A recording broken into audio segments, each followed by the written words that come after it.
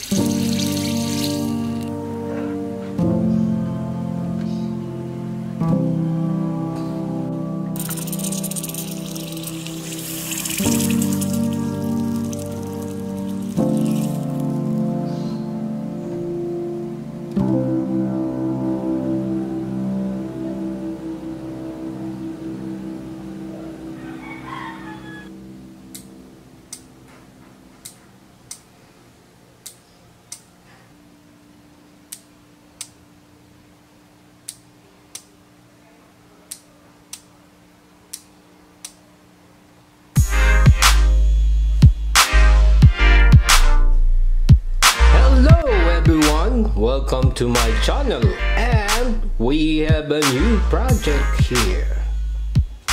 But before that, let us see the circuit. Okay, this is my previous project. We have here a relay LED 10mm red diffuse type, push button, some resistors, and blue LED. So this is a power LED, output LED, the relay, which is 6 volts DC. This is the 6 volt supply, and then the output, it is capable of using a 220 volts, but here I'm using only 12 volts for the LED. That is our previous project. And let us examine the project. And it's from my museum, and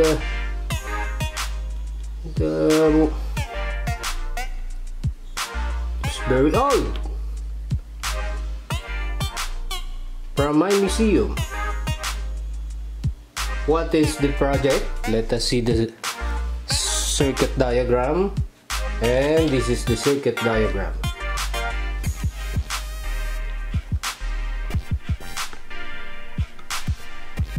This is a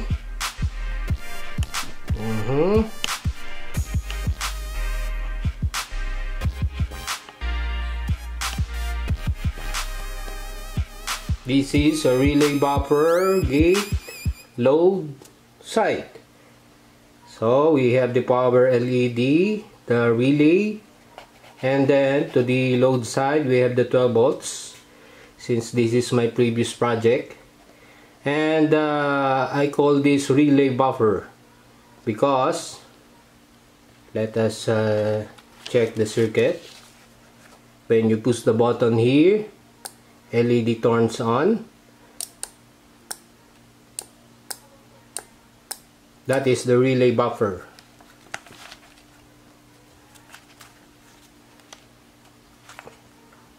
But the drawback of the circuit is it has no output terminal. It's fixed. That is the drawback. Since we're using relay for some practical application, where can we put the output here? But the schematic diagram is okay, but the construction of the project is not good. And so the operation of the circuit is this. When you push the button here, current flows into the LED, turning on the LED, and then making this coil energize.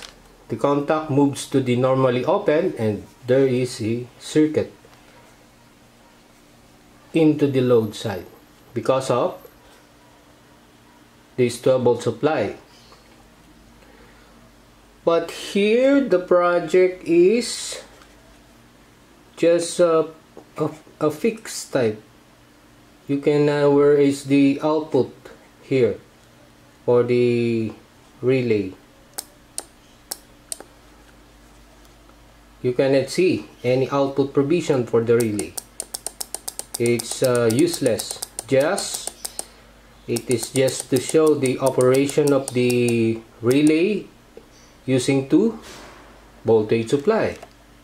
So because of that, I decided to modify the circuit, and we have now a new project. Instead of just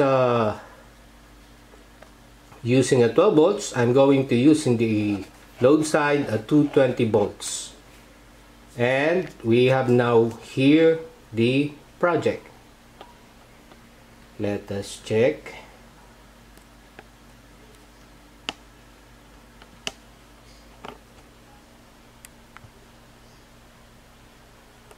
That is the new project.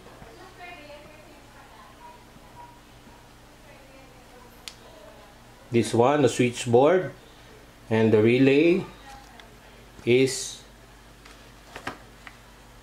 there with the 220 volts load. That is the bulb.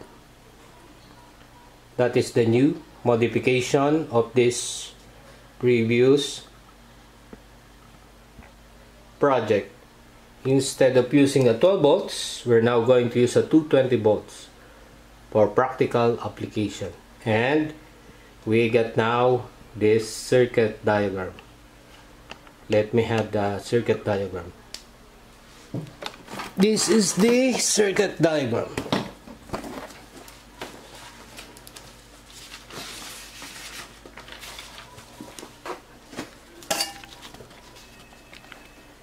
This is now the circuit diagram of the new project.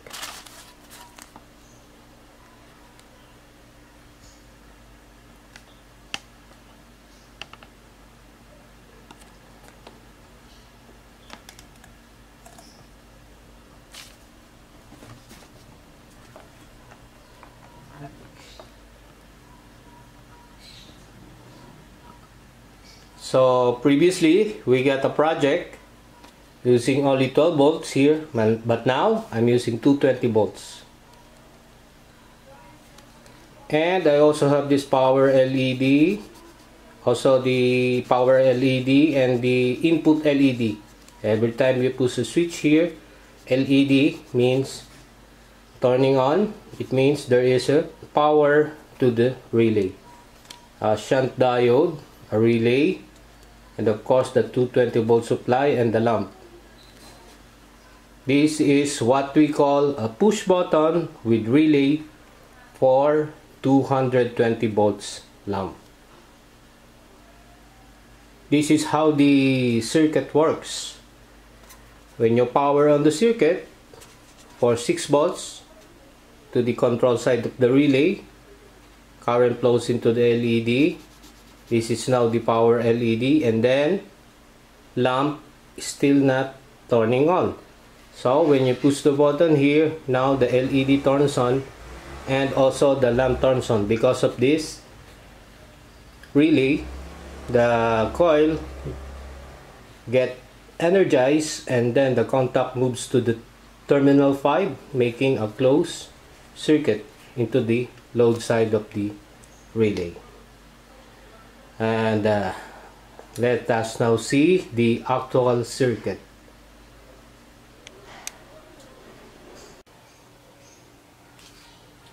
Okay, let us make a quick comparison of the two projects. We have here our old projects, the previous projects.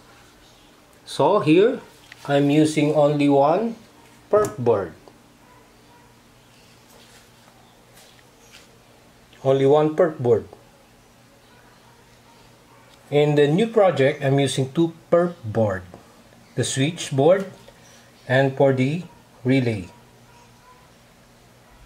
I got two modules for the input side and for the load side. Here, only one perf board.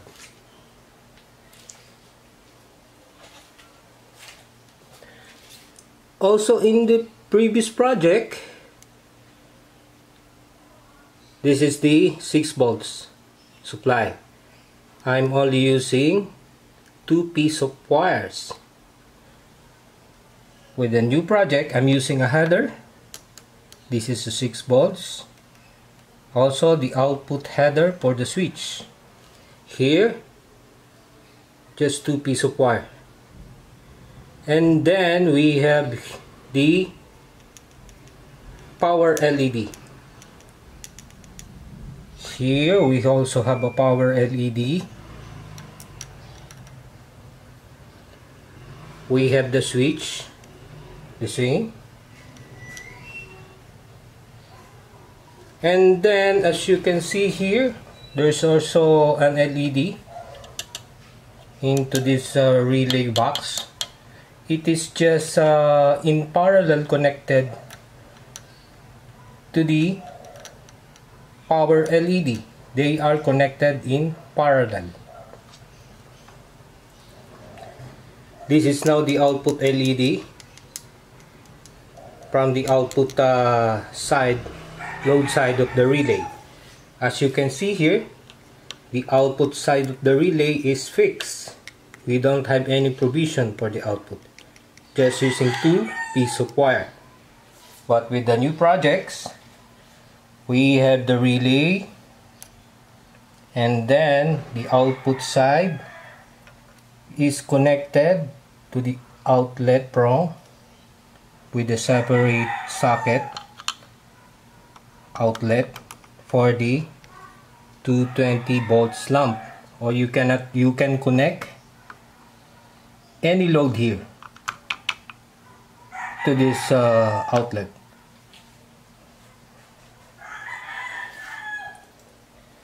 And aside from that, we don't have any shunt diode here.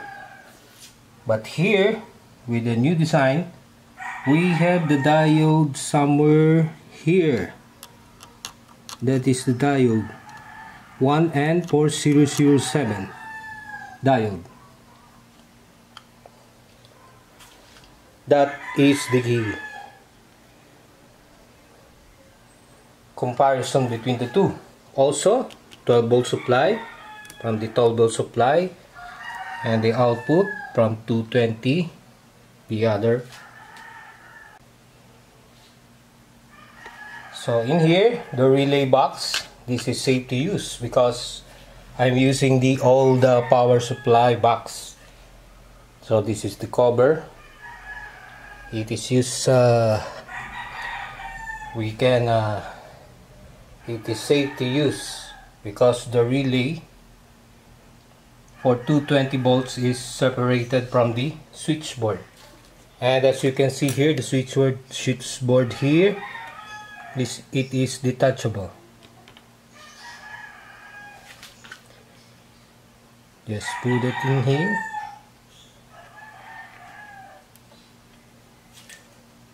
That is the new features of our project comparing to the old project.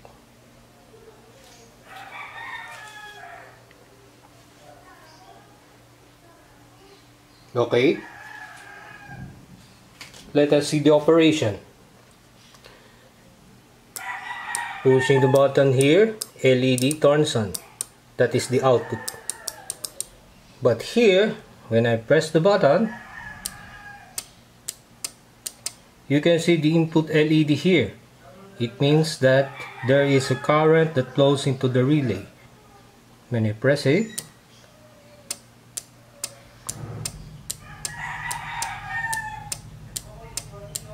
the lamp turns on. The 220 volts lamp turns on. Just like here.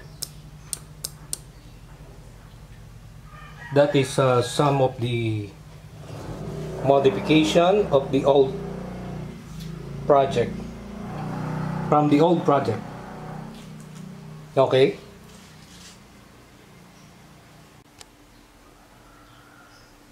Okay, we now come to our project.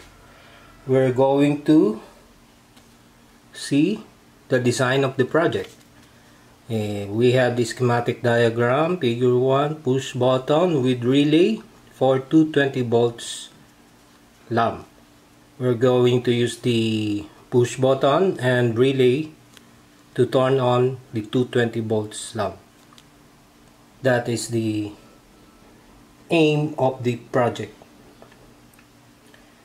So in the figure 1, we're going to use many components here. For the power supply of the relay, we're going to use the 6 volts adapter, New Star, and that is the adapter we're going to use. Also, we're going to use some resistor. For the power LED, we're going to use the 3mm in size, 5mm for the pilot lamp indicator of the relay box, colored red. And then we have the push button.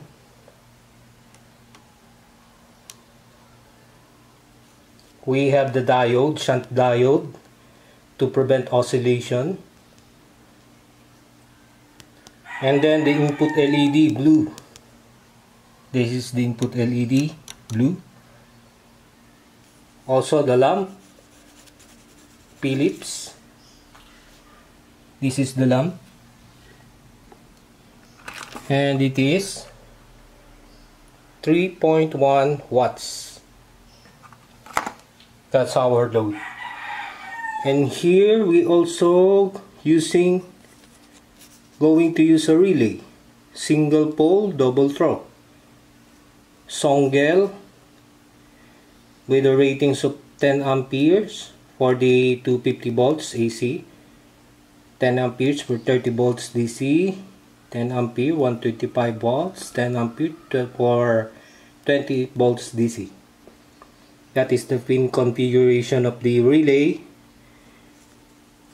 1, 2, 3, 4, 5.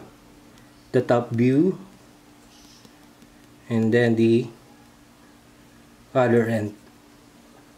So this is the symbol for relay. 1 for the 1 pin, 2, 3, 4, and then 5. And of course the AC 220 volts. As you have seen here, this is the single pole double throw symbol. Also the same with the relay. That is the components we're going to use. In our design, we're going to compute for the values of the resistor in the circuit, solving for RD1, RD2, and then the value of what is this diode,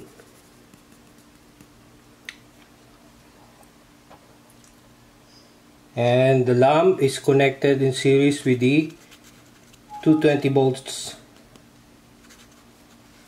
The other terminal connected to terminal 3, and then to the lamp to the terminal 5 of the relay. Okay, let us now begin what we're going to do is to observe the current flows in the circuit. Okay, let us now put the 6 volt supply. Let us put the 6 volt supply.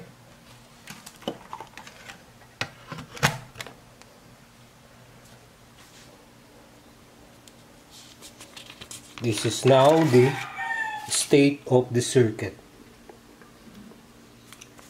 When I connect the 6 volts adapter to the circuit, power LED turns on. Also the LED in the relay box, because they are connected in parallel.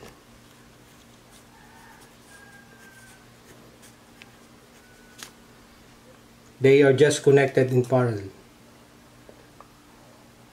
So the current flows into the RD1 to the D1, and we're going to compute for the value of the resistor here by using the KVL. From voltage supply 1, the resistor to the D1, using KVL, we got a voltage drop of 4 volts at the resistor RD1. Using Ohm's law, so I use 220 ohms available resistor for the diode 1. That makes the LED to turn on, and it limits the current that flows into the LED. Also the same with the relay box LED.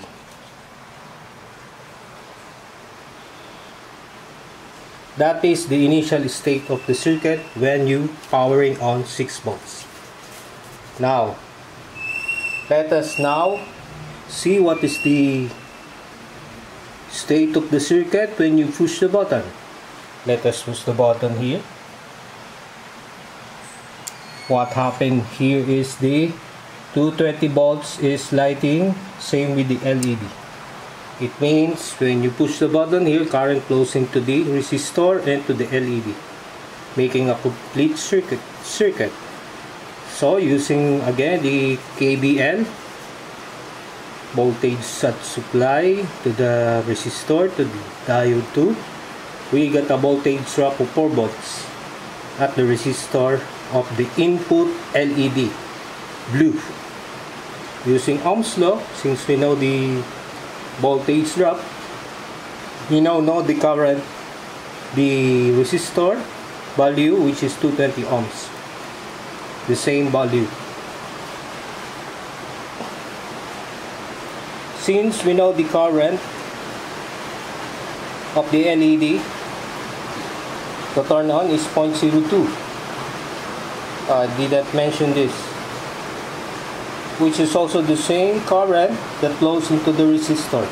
That's why I'm using 0.02 ampere to compute for the value of the resistor.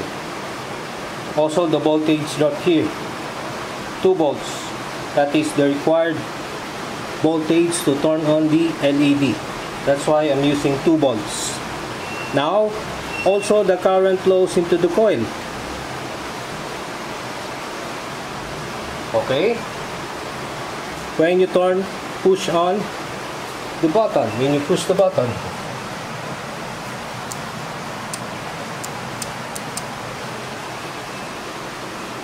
the current flows into the coil from terminal 1 to terminal 2, the relay. The current flows into the coil, making this coil to energize, or it will induce, or it will produce a magnetic field. And because it has a magnetic field, or it becomes electromagnet, causing the contact which is normally this is the contact of the relay to move into terminal 5 due to the magnetic effect of the coil. When the current flows into the coil, it makes to move towards the terminal 5 from terminal 4. So there is a complete circuit now into the load, making the lamp to turn on.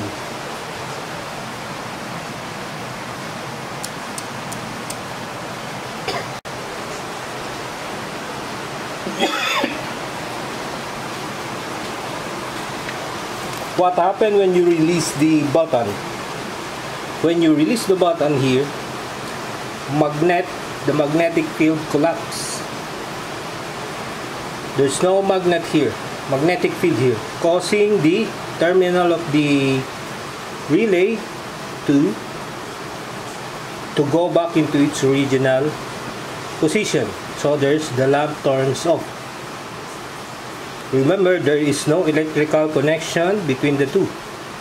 Only the magnetic field produced by the coil due to the current that flows into the coil. And once the push button is released, what happens is the magnetic field developed into the coil of the relay will now go into the coil, making the coil to induce a voltage and producing a current. So now there is a current now flowing to different direction because the current is being produced by the coil. So we need a diode here in order to protect the circuit from this current source produced by the coil. So with the use of the diode here, 1N4007, the current will oscillate just around here and will prevent from flowing to the other components of the electronics circuit. That is the purpose of the shunt diode. And the contact is now in its original position. That is the operation of the circuit. And also I have this schematic diagram. This is my design. I have a lot of headers here. That's why you can see here I have a header here, some header, outlet, also a connector, that is the diode there. This is how I designed the circuit, and it's a little bit complicated. You can see here now I put another LED in parallel with the power LED. So we got two LEDs, two power LED for the relay box and for the switchboard. Also I have the PCB layout for the switchboard, which is detachable, and then the layout for the relay box, this one, the second module. And so that is our new project, and thank you for watching. See you on the next project. Bye bye.